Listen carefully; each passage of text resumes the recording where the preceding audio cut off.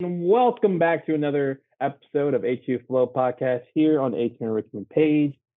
As always, for your hosts, Stephen and Marilyn here, bringing you all the good vibes and such on this lovely day in January. Now, today, for our guests, we always love having various guests in different fields. Today, we're focusing on education. And today, we have Malik Nelson on the podcast. Malik Nelson is a teacher based out in Philadelphia, Pennsylvania, a city where I was born and raised in. Malik, welcome to the podcast. Thank you for having me. Glad to be Hey, here. hey, we appreciate you having you on. So, Malik, we typically, since originally how we do our podcast, we always have students on, we ask them about their major and all that stuff. But today we're going to start differently. So, your profession, you're a teacher. So, specifically, how long have you been doing this teaching for, and what made you get into teaching? Well, officially, I've been doing this for about 6 years or so. Unofficially, I've been doing it for probably over 12 years. Um, I started off as a intern for the Philadelphia Freedom Schools. So it was a summer enrichment program. We would go out to communities and just teach literacy to students. Um, and it was always just Afrocentric. So we were trying to expose students to people that looked like them, stories that reflected their experiences, etc. Before that, I had no intention of getting into education, honestly. I was actually thinking about being a game designer. And one of my English teachers, who you actually know, Miss Suleiman, she was my ninth grade English teacher. And she was like, well, why don't you sign up for this program? I think that you would like it. And after my first summer as an intern there, I was like, this is what I want to do. This is a way for me to give back to my community. Oh, And I pursued education. oh, well, that's. Hey, I'm like, when you mentioned that, I'm like, wait, how old is Mr. Lehman then? Because like I felt younger than he was, bro. Oh, okay. You never asked that question. Yeah, I'm not gonna ask that question to her. I think I'm gonna get slapped for that, but it's okay. So I like the fact that your transition. You thought at one point I wanted to be video games, but nah, I actually like teaching and enjoyed it. So you've been doing it for a long time officially. Um, so to kind of bridge off that, so you're originally from Philadelphia, correct? I am born and raised. Okay, so tell me a little bit about your life growing up in Philadelphia. How was your life growing up in the city at the time? A brotherly love still is, but now it's a sisterly love, or sisterly something. I don't know. It's something like that. It added a new type onto it. I didn't know they switched it up. Yeah, they added sisterly love too to it.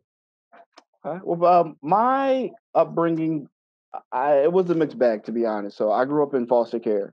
I was in foster care from very early on in life. So I've been in different parts of the city. My upbringing is pretty much reflected the different households I've been in. Primarily, though, I was raised by a pastor, actually, Reverend Loretta Lucas. She passed away. Um, but I was with her for the last 8 years of my life before I became independent, essentially. Um, so, yeah, I mean, I have a lot of different experiences because my family has been on different sides of the track, to be honest. Um, and like I said, my experience in the different households I've been in has it's been a wide variety. Okay, I get you. So when it came to like high school, because this is my last question I'll ask before I pass on to Maryland. When it came to like high school, was that since you're in a foster care a lot, was that always an issue of like switching different schools because of different foster homes, or like were you consistent at one place? In high school, I was pretty consistent. So in high school, I was with my foster mom, Loretta Lucas, who I just mentioned.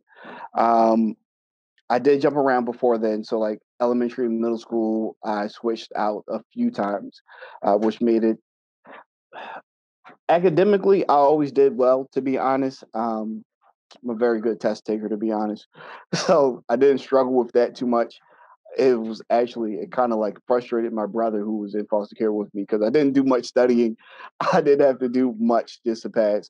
But it did affect the social aspect of it. I didn't really interact a lot because starting relationships where you don't know what's going to happen was a problem for me. So I kind of just kept to myself. It wasn't until pretty much like my last year of high school that I started to open up more. Gotcha. I mean, because like a lot of our viewers, are very high school demographic, so we like to ask, even though you're from it's a different generation when you took high school, it's still good to know about your experience as a whole because it could relate Hmm. to someone else and tell them like, hey, I went through the same thing, but look how I turned out. Yeah. A lot of times when you're in those type of experiences, it can kind of lead the opposite direction. But with that being said, Marilyn, I pass it on to you. What would you like to ask? So, for many of our guests, we like to ask them about their transition from high school to college. So, for you being in foster care, I know we might have some viewers who were in a similar situation as you. What did that look like for you specifically? There was a lot of challenges in that for me. For one, I don't think I was necessarily academically ready. Like I said, I didn't struggle in high school. In fact, I was actually accepted into Central High School, so I did a year at Central, which is the number two school in Philadelphia, right after like Masterman. But I did get kicked out. Um, I got kicked out more so because of behavior issues than it was academic, and I was sent to my neighborhood high school which didn't challenge me. Um, so I passed very easily. I sat in the back of the classroom. I didn't have to do too much work. And I know a lot of my peers kind of shared similar experiences as that. Whereas though, if you were at the top of the class, there wasn't much for you to do. There wasn't much of a push because they had so many other students who were struggling more so. Um, so even if you were like a C student, you pretty much passed with like a B or an A because they curved the grades and they had to teach those students who were struggling. So when I got to college, the work was a lot different. I used to tell my wife all the time that like my math experience, for instance, I felt as though I took Algebra 1 4 years in high school. They put a different name on it, but the concepts were pretty much the same. Because again, there was a lot of other students that they kind of focused on the lower end, whereas though the students that were in the middle or the upper end kind of just got pushed ahead. Um, Other than that, the other major thing that I dealt with transitioning from high school to college was, like I said, that social piece. Um, I was independent by that time. My mom had suffered a stroke in my last year of high school. So she was bedridden in my freshman year of college, and I moved out on my own, and she shortly passed away afterwards. So in my freshman year of college, I was on my own. I was no longer a ward of the state because I aged out of the system.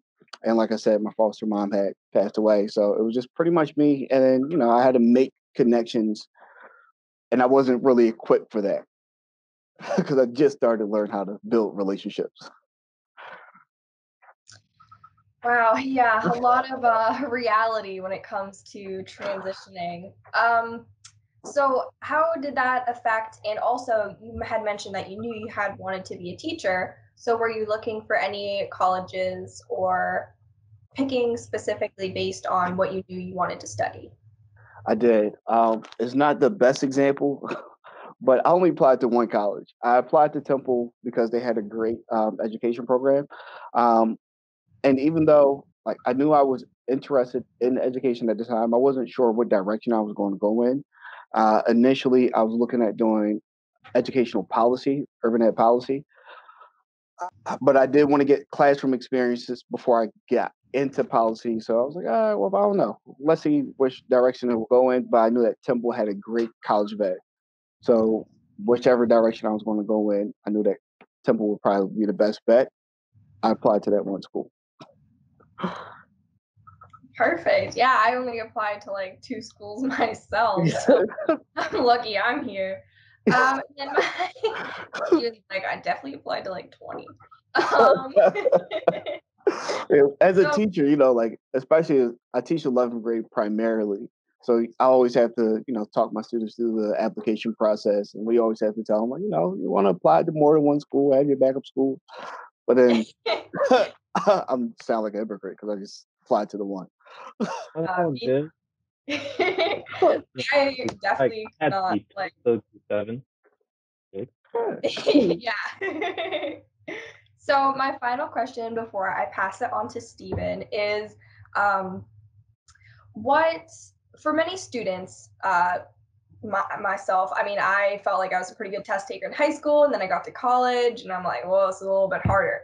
So what were some things that you did to help you kind of teach yourself in those aspects?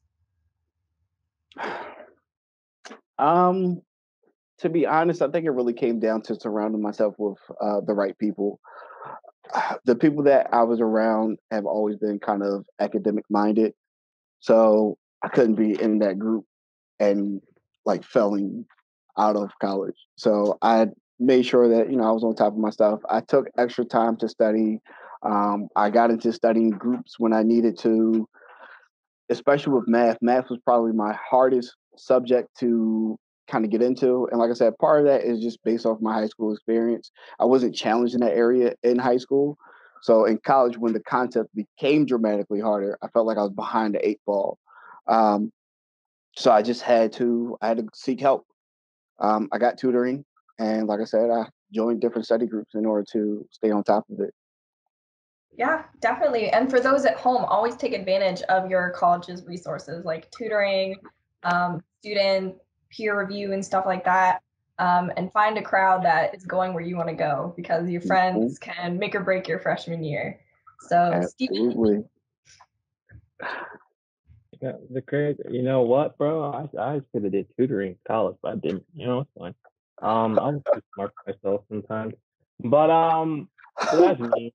I'm lying, by the way. Please do tutoring. I'm not a good example of tutoring. Like, no, I passed well, but like I still fail the class. It's not fun sometimes. But so let's talk about more about your profession. So specifically, we're in around the times of COVID-19. Right now it's hard for kids to still be in the classroom. So for you, how has basically that adjustment been from going from, okay, I'm in a classroom space to an online space been for you? Has it been great to be able to teach kids online, or has it been a struggle?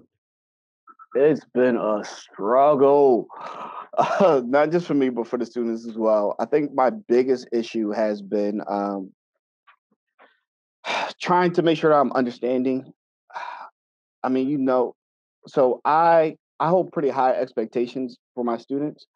Um, I feel as though that it's only right for me to hold high expectations. That's the way that I was raised. Like I said, the last house that I was in, my foster mom, who I refer to, that's just my mom. But she was a pastor. So she had really high expectations for me and my brother that she raised, and she didn't accept failure.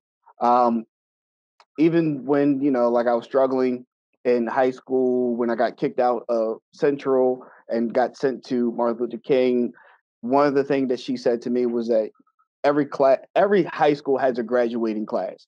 It's your job to make sure that you go to school and get as much information as you need in order to pass. And if you feel like you're not being challenged, then it's on you to go out and seek the challenges that you need.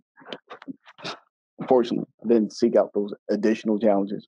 But nonetheless, that's something I did carry with me. So as a teacher, that's kind of the way that I approach the classroom as well. I hold expectations for my students because I feel like they can succeed. They all can succeed as long as they give them that push to succeed.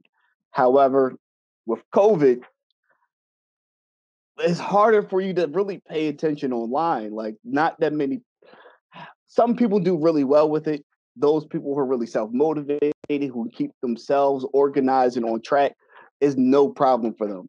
For the students who learn better with you in front of them, when I can actually stand next to them, hey, make sure that you're doing X, Y, and Z. When I can give them that extra one-on-one support in the middle of a class, for them, it's been a lot harder. And for me to still hold those expectations, it's been met with mixed success. My students still know that I have their best interests at heart, but for some of them, they're just checked out, and it frustrates me as an educator because I feel as though that the work that they can do, it's just not getting done. And the numbers have dropped dramatically in my first marking period. I had a lot of students who were struggling. Second marking period has gotten a lot better. I think I have maybe about 5 or 6 students who haven't pulled up their grades where they should be. But it just really comes down to the environment. It's hard to really kind of teach in this current environment. And we're So, hybrid. right. So since you're a hybrid, and that's interesting because most of the teachers we talk to, they're in strictly online. So they're like just saying from the online basis is just not the greatest experience. And it's hard to teach the kids like what they actually need. And Mm-hmm. since it's a hybrid, so hybrid for those at home, that means that some of the classes are in person. Not all of them, but some of them are. So with that hybrid template, I know for the schools district of Philadelphia, there was a lot of talk of just being strictly online at one point during the very beginning. Mm-hmm. So I'm assuming since your school did a hybrid instead of just doing online because they were trying to help still get kids coming in so they can get some education. Mm-hmm. Okay, so my next question I was going to ask because the follow up on that is this not just in the Philadelphia but around the United States specifically. A lot of places are being told like, hey, figure it out on your own in terms of how to handle school management of the school district. And for a lot of school districts, they're just pushing for the online till the pandemic's over.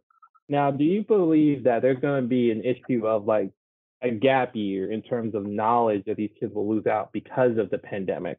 And do you believe that there's a way to solve that? I wish there was a way to solve it. I don't believe that there is. I do believe that there's going to be a lot of students that are behind. Um, like I'm really, to be honest, like I'm really conflicted with the entire experience. I don't feel as though that virtual is the best way to go about it, but it's better than nothing. And it's certainly safer than just, wishing for the best and sending all the kids back into school.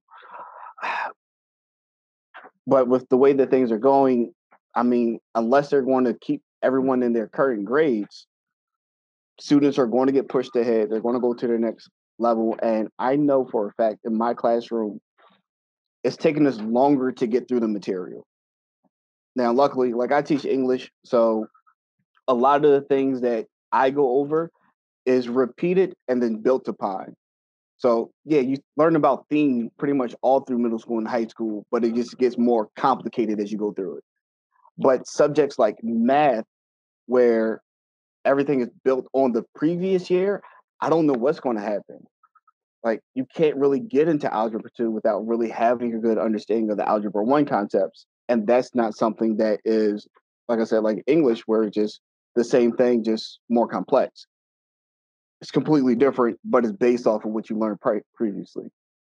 Right. See, and I can agree with you on that because just like depending on the subject, it's going to be very difficult for them. And also to add on that, I'll ask this last question before I pass to Marilyn to see if there's any more questions. Is would you even try to still recommend college to your students at this point? Because for a lot of our guests, they're like kind of like if you it's kind of like it's a 50-50. They would rather them to probably take the a year off and wait till after because there's so many factors to consider with college now with the pandemic still looming. It's like for example like going to a college still charging the same amount when they shouldn't because Mm-hmm. it's online education. Going on campus with the risk of COVID outbreak because not everyone's going to follow the rules, unfortunately. Um, is that would you still like I said, would you still recommend to students like, hey, you should think about college, or would you recommend another option for them? So, I got two completely different ideas here. On one hand, as far as if you're considering college, I would say still go for it. But I think it's more so just like a mental thing. I know people that's taken a year off that has struggled to get back to it because then you start working, things come up, life happens. Um, when you're making money, especially if you get a job that pays well, it's hard for you to switch gears and be like, okay, let me stop that and go to college where you're doing work study, making half the amount or wherever the case may be, or you have to do work and school full time. Um, I just find it hard for people to switch gears in that instance. So I always say just go straight to it, and then kind of work it out as you go through. But on the other hand, the second thought that I was having was that I've never really advocated necessarily that everyone needs to go to college. Um, I've always had, sometimes it's been like private conversations depending on the school that I'm at. In particular, like when I was teaching at Mastery has always been very college focused. But I don't think that college is for everyone per se. I think that some people do better at trade schools. Some people do better with like apprenticeships, going with a union, whatever the case may be. Like furthering education, yes, absolutely. But what that looks like is different for different people. College isn't the best environment for everyone. Um, and maybe you want to do something a little bit different and go to a community college during this time period and then transition to a formal 4-year college after in-person learning has resumed. I dig So it. I dig yeah, it. I mean, that makes sense. I mean, it's kind of conflicting. 'Cause, like for me, when one of my there's this girl who's a high schooler who really admires me and decided, hey, I'm gonna go to the school that I went to, but not just because of me. 'Cause I wanted to make this clear to her. Like, I don't want you to pick a college because I went to there. Just because I went there doesn't mean I love it. Like, you gotta think about that. Like, that's a lot of money. Like, and I told yeah, Marilyn the same story. Like, I don't want people picking colleges because they know me and they know, oh, I'm so great and also I turned out so great. No, no, don't go. So, bro, you don't know anything about the college. You just worry about me. So please think deeply about stuff like college because I don't want you all in debt for thousands of dollars. That's the biggest exactly. I think for me that's one of the bigger things as well, because it. I had to think about money. Um, thing. considering like the background where I came from, like I didn't have much money coming up. Most of my family members that I knew didn't have a lot of money. The friends that I had didn't have a lot of money. So like to make that investment, unless you're really sure, like this is a great fit for me, or at least a good fit for me, then consider other options. There's cheaper ways to further your education. So before you make that commitment and sign on those big bucks, because as you pointed out, colleges aren't cutting down costs just because it's online right now. You really need to consider fit. Consider what do you want to do further in your life. If you want to become a doctor or a teacher or a scientist, well, yeah, you kind of have to go to college, but you can go to community first and then go to college. If you know that you work better with your hands or you're not sure what you want to do, then explore trade schools as well. Apprenticeships, sometimes you get paid for apprenticeships versus having to pay out of pocket for it. So just, always kept that in the back of my mind. Right. And also, just for everyone at home, if you think I'm joking about the whole colleges and like when Nelson was joking about the whole colleges not cutting down the price, Harvard University, one of the most prestigious schools in the country, they cut their price down by like 2%. So instead of paying 60 grand, you're paying 40 grand. So think about that. That's for years. Don't joke. That is not a joke. That is fact. So, with that being said, Marilyn, do you have any more questions you'd like to ask Malik? Well, my final question was just going to be what would you say to your students kind of regarding college, any advice to get like through this like the pandemic? But I think we covered that unless you have anything else to add. Um, yeah, biggest thing is just make sure that you surround yourself with the right people. Use the resources that's available to you, and also just be honest. I know. So as a teacher, one thing that I do hear a lot from students, and it wasn't necessarily my experience, but some students, it's a culture shock going into a new school, especially coming from a predominantly African American community where everyone looks just like you, and then you go to a school where now you're in the minority for the first time, and learning how to navigate even just being independent and having to do things on your own versus having like a counselor who's going to check up on you and having your teachers who's going to be calling home to your parents and say, hey, you got to do X, Y, and Z. I haven't gotten this from, but being honest and knowing when you need help is probably the first step because a lot of students, they kind of struggle with that privately. And then that leads to them sometimes dropping out or being like, well, if this isn't for me, well, use your resources first, go out, get the help that you need. And the first step of that is acknowledging that you need that help. And it's okay. Everybody struggles. The struggles may look different from case to case, but everybody has a different struggle that they have to kind of go through in college. Absolutely. Well, with that being said, thank you for coming on our HU Enrichment podcast today, HU Flow. If you like what you see here, we have more down in the description below. You can follow us, like this video if you liked it, leave a comment, we appreciate it. As always, I'm Marilyn, this is Steven, and today we heard from Mr. Nelson. So thank you everyone for watching and have a great day. Later, guys.